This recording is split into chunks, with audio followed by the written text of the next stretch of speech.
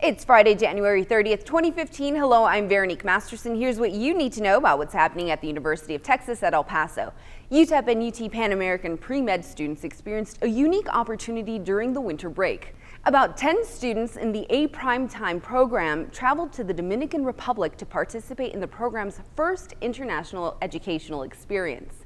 During their stay, students observed medical consultations at a public medical clinic, a health facility for the blind, and a rehabilitation hospital. A Prime Time creates pathways for students at UTEP, UT Pan American, and UT-BROWNSVILLE to obtain their bachelor's and medical degrees in 6 years rather than 8.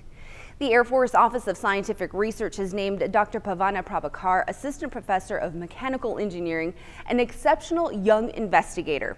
The designation comes with a 3-year, $360,000 grant from the office's Young Investigator Research Program. With the funds, PRABHAKAR will study and design novel structural materials for use in aircraft, spacecraft, and automobiles. Her goal is to create lightweight materials that are stronger and more energy efficient than current products on the market.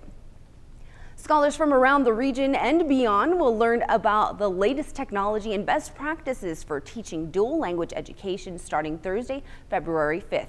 About 500 scholars from the U.S., Mexico, and other Central American countries will participate in UTEP's 22nd annual BEAMS conference.